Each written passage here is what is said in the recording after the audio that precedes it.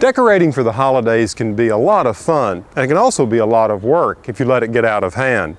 That's why my motto is keep it simple and try to use as many things as you have around the garden, like these tomato cages. When you combine them with a few other unlikely objects and a little creativity, it's amazing what you can come up with.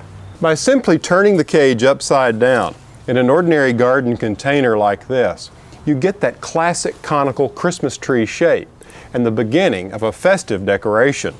I start by steadying the cage. I'm using these long wire pins I made by cutting and bending a coat hanger and pushing it into the soil.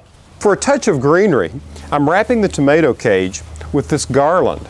Now if you don't have a garland, you could just simply attach evergreen boughs to the wire frame. I just connect the garland to the bottom and create a spiral by winding around to the top. When I have all the greenery in place, it's just a matter of wrapping it with a string of lights. I'm using all white and making sure they're evenly distributed.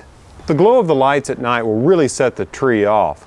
And for visual interest during the day, I'm adding two kinds of apples, these little crab apples and these small Braeburns, as well as some pine cones.